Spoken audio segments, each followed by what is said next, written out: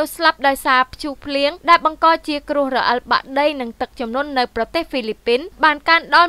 122នាក់ក្រោយមានសេចក្តីរាយការណ៍ពីចំនួនអ្នកបាត់បង់ជីវិតរាប់សិបនាក់ថែមទៀតនេះបើតាមការដកស្រង់ការផ្សាយចេញពីទីភ្នាក់ងារសារព័ត៌មានចិនសិនហួរនៅយប់ថ្ងៃប្រហ័សទី3ខែមករាឆ្នាំ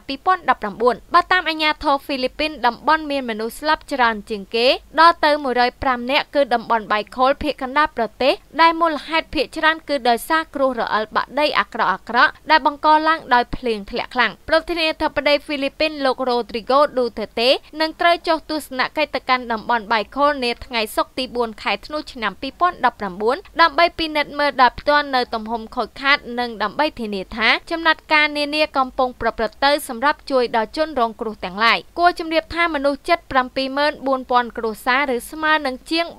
380,000 នាក់មកពី457តំបន់ផ្សេងៗគ្នាក្នុងប្រទេសហ្វីលីពីនបានទទួលរងផលប៉ះពាល់ជាខ្លាំងដោយសារព្យុះឈ្មោះថា Esmen ដែលបានបោកបក់សង្គ្រុបលើប្រទេសដីកោះនេះនៅថ្ងៃទី29ខែធ្នូឆ្នាំ2018